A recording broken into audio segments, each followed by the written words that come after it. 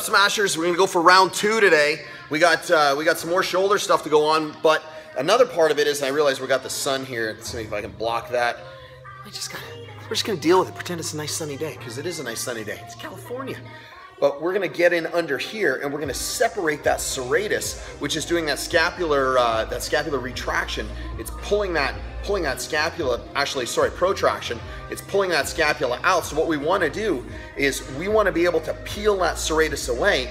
And so think about this. The reason I'm bringing this up is because if you're gonna get into a ring dip or a muscle up and your catch is way up here, which is where it's gonna be on the strict ones coming up, by the way, you want to be able to have that range of motion, that full protraction, full retraction, so the shoulder moves the way it's supposed to and it's stable. Otherwise, you're going to get this pinch across the front of the shoulder. This light is driving me completely bonkers. Let's see if we can get it better. Nah, no improvement. All right, so hey, it's like it's like one of those halos you see that, you know, in the movies, that kind of stuff. I don't know. It's noon. I haven't eaten yet. So we're gonna peel away the serratus, we're gonna open up that shoulder, we're gonna allow it to bring that shoulder back into the proper position. Then we're gonna take the head of that humerus and we're gonna shove it into the back of the socket. Remember, the head of the humerus in the glenoid fossa, in that socket, its most stable point is where? In the back. So when you're like this, that's unstable. When it's sucked into the back of that scapula or the back of that socket, back of that joint, and wound up really tight, those fibers tighten up and it sucks that joint into place and makes it super, super strong. Same thing with the hip, right? External rotation winds up those fibers. That's really important to understand, because when we're doing all these movements, we're going through all these movements really, really fast. You want to stay as stable as possible so you don't lose that, and that's when injury happens. That's when you gas yourself out, because you start using and recruiting a bunch of other stuff to help you get through the movement, when in reality, you don't really need to do that. When you're super efficient with your movement, look at a guy like Froning. You know, he's as smooth and efficient as it gets. It's ridiculous to watch that guy. Guy does overhead squats like this. I can't even, it just hurts me just to even try. Froning, you're a badass. Although Pat Barber said you're a pussy. That is true. And that was pretty funny, because you guys know each other. I think that's hilarious. So anyway, we're gonna peel away the long head of that bicep tendon. We're gonna peel away the short head of that bicep tendon, because they're gonna drag that shoulder inward. And we're gonna take that serratus, that lat, that teres, that subscap, we're gonna peel those apart. We're gonna open up the pecs too. I'm gonna show you what to do on the rings so we can really get that stable. And then I'm gonna take the kettlebell, which you can't see back there, it's blocked by the sun. And we're gonna have that, shove that right back into the back, shove the humerus right back into the socket and get things super stable. So those shoulders, well, they work, right? So first one is, just grab a bar. You can see where I am. You're gonna make sure it's about mid-thigh. So depending on your mobility, but what you wanna do is you wanna get up against it like this.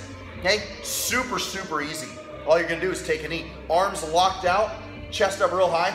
So what happens is, this is how a lot of guys are doing it. I've gotten pictures. I love it, by the way. Are you smash worthy? That's what we're gonna start, a new hashtag, smash worthy. Send me pictures of all the smashing you're doing. But you're in this position, don't do that. The higher up you go, the more you're gonna peel away that long head of the bicep. Trust me, right now, this is probably the most abysmal feeling on earth, because it feels like I'm separating my shoulder. But you want to hang out like this for how long? 2 minutes. Yeah, it's 2 minutes, you got it. That's number one. Number two is get up against the bar. This one's super cool. I just did this one with Sandra Pacelli, by the way, this morning. That's why it's so important. She brought up something that I didn't even think about when she was getting into the top of a strict muscle up in the catch. And she was having a little bit of pain in here, and I thought, holy geez, never thought about that, so we're gonna help all you guys out. Second one is tuck the hands in really close, so almost where the knurling stops. You're gonna bring your arms, see how I'm bent now?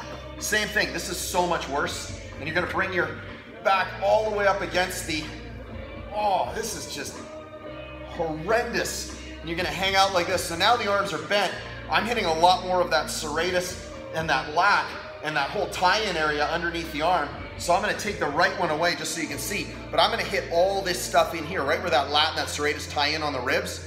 So we wanna get into that position. Start off like this, keep the arms bent, back all the way up against the bar, squeeze the elbows together as if you're trying to pinch a beach ball behind you, and then just hang out here for how long?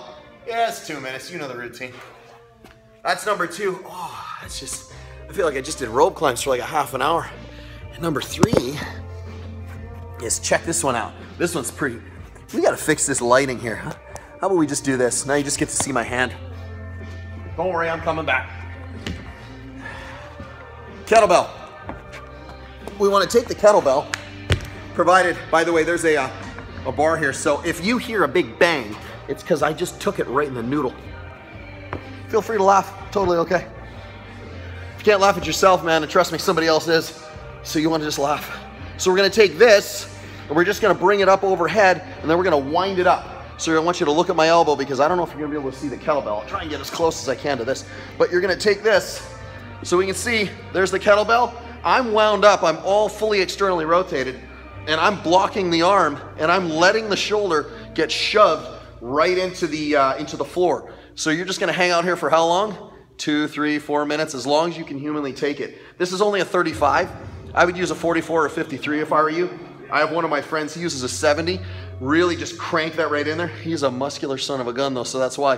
So you're gonna hang out here for how long?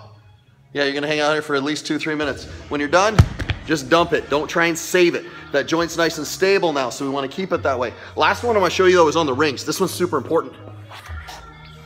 Good, we'll get this out of the way. Why don't you come with me? Good. So you can see, you got a set of rings hanging out there, but they're super low. So I'm gonna move this so we can see the rings. Hey, mad camera skills, right? Good. So you see the rings? I realize the bar's in the way. Why don't we just do this? Realize that 35-pound bar is probably crushingly heavy for me. And we're gonna get in the rings. So this is where you may as well, remember, train like you fight and fight like you train, right? So we're gonna do exactly what you're gonna be doing in the rings. So you're gonna take a knee forward. This isn't what you're doing in the rings though, by the way, not the knee part. So you're gonna take the rings. We wanna externally rotate, right? 11 and 1. That's how we wanna finish if we can, because it's the most stable, so it's gonna put almost no stress on the shoulder in comparison to finishing like this, where it's super, super unstable and the elbows wanna chicken wing out. When you wind them up, look what happens. I wind them up, I even come up. So you're gonna take a knee, same thing that we did with the barbell, except this time now I'm in the rings. We want to be up as high as we can, and same thing, squeezing that beach ball behind us, and you're going to hang out like this for how long? 2 minutes. When you're done, lean forward, okay? And if you can, this is the one where you want to, I'm not going to do it because I'm going to jack up my shoulder even more, but you want to stay externally rotated, and you want to press your way, I'm going to use my legs to press out, but you want to press your way out of it into that finishing position, so you know exactly what it feels like. So you've done it, remember, repetition is the mother of skill, so you've done it a ton of times, so you know what it feels like here on the ground, you'll know what it feels like there up in the air. Super easy, right? So that's gonna peel away that pec, separate that, the serratus, the teres, open up that shoulder and suck it into the back of the joint, make it super duper stable. By the way, Sarah, video number 2, do your homework. Hey, I'm Trev, SmashweRx. Talk to you guys tomorrow, have a great day.